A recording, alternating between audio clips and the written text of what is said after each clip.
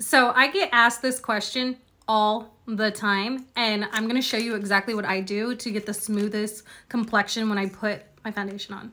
All right, to start with is skincare. I moisturize with a heavy moisturizer every single night. And then in the morning, I wash my face or I'll tone my face. So I like to use the Ordinary, this is the glycolic acid toning solution. Witch hazel is excellent if you have acne. So any type of open sores or anything like that that you have and you wanna wear makeup, make sure you use a witch hazel because it is an antiseptic. So it does cleanse and it gets rid of any like bacteria on your face. So I highly recommend witch hazel to rub all over your face with a cotton swab before you apply anything to your face. The thing that has made the biggest difference with my foundation application is shaving my face with these little brow razors. I'm gonna do it on camera real quick. So before I shave anything on my face, I put the NYX hydration oil on, and this is just to give a smooth shave. So it doesn't matter what brow razors, I always switch up. I just buy the ones off of Amazon that are the cheapest. But what I end up doing, you can see that coming off right there. Yuck. I just want you to see what's actually coming off my face. Like I said, I do this every 2 weeks. You don't have to do this every 2 weeks, but I don't like peach fuzz on my face.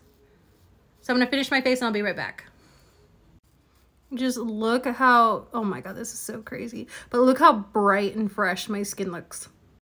And yes, I do my forehead. I literally do my entire face. All right, so here I have glitter all over my face. My skin is so smooth and so much brighter, and it is a perfect canvas to put foundation on now. One more thing though, if you are going to do this to your face, do not do it right before you do your makeup. Do it before you go to bed so you can put your heavy moisturizer on, go to sleep, wake up, wash your face, and then your face is good to go.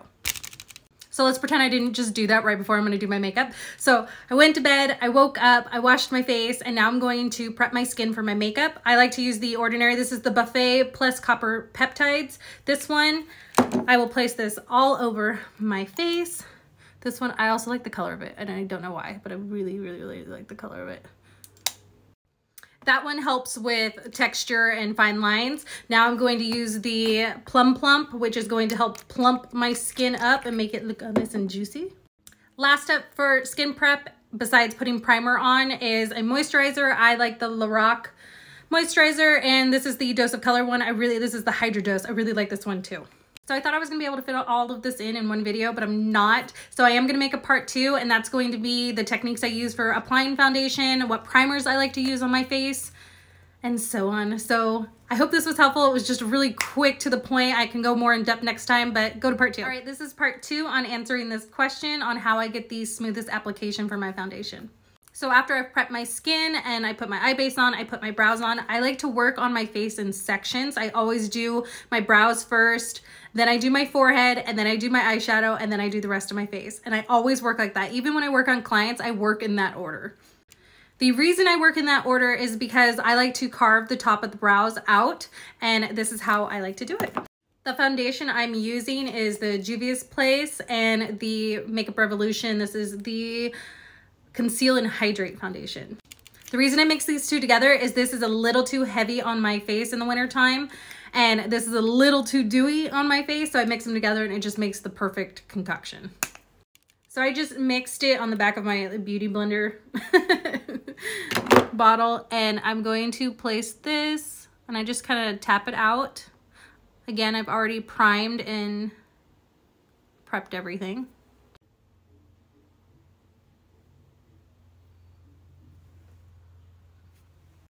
So now that I have that around my brows, I don't ever have to get close to my brows again. Like, they're safe and they're good to go. So the rest of the product, I just drag out with a flat foundation brush, and I always drag it outward in a downward motion just to spread everything. After doing that with the foundation brush, I just take a sponge and just do 1 or 2 passovers just to kind of really press the foundation in. Now my forehead's done and I don't have to worry about it. I don't have to worry about my brows, and we can work on the foundation. So I'm gonna do my eyes real quick, and then I'll come back and finish the rest of my face with you. Okay, I am back. My eyes are done. Forehead still is untouched. That's why I do it in sections. So now I'm going to put the Makeup Revolution Blur pore filler. And I'm going to use the mint jelly and place the mint jelly on the outer portion and the pore filler right here on my cheek and around my nose. When doing my foundation, I take my flat foundation brush, I stick it on, pull down, stick it on, pull down. And I just do that in really quick motions all over my face. Now, if you do choose not to shave your face, this step is extremely important for you because you want your baby hairs to stay flat and down. You don't want to do this and move them all over the place because then it's going to add volume to your peach fuzz and it's not going to sit right. So right now I'm just going to tap, push it in. But if you do shave your face, like I do, still do this part, it just keeps it all in one motion. Now I'm just taking my damp sponge and just doing a quick pass over just to get rid of any stippling marks I may have left with the brush. My two favorite setting powders, the Huda Beauty, which this one's called Sugar Cookie, and then the Maybelline Fit Me in number 15. I'm going to use the Huda Beauty today. Beauty mode on, beauty mode off. That's my skin routine.